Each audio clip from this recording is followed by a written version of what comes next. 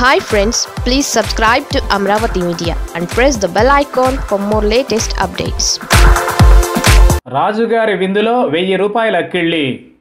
రాజుగారు అంటే రాజుగారే, ఆ రేంజ్ అలాగే ఉంటుంది మరి. నర్సాపురం ఎంపీ రఘురామ కృష్ణం రాజు ఈ నెల 11న ఢిల్లీలో ఎంపీలకు భారీ విందు ఇవ్వబోతున్నారు.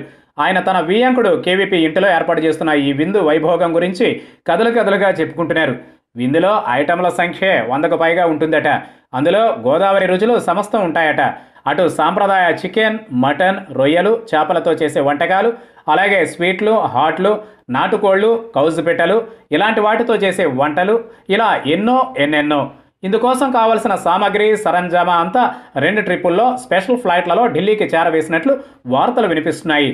అతిథులకు ఇవ్వడానికి స్పెషల్గా కిళ్ళీలు కట్టిస్తున్నారట. గోదావరి కవటాకులతో చేసిన ఈ కిళ్ళీల్లో వాడే కుంకుమ పువ్వు తదితర సుగంధ ద్రవ్యాల ఖరీదే 1000 రూపాయలు ఉంటుందని టాక్ వినిపిస్తోంది.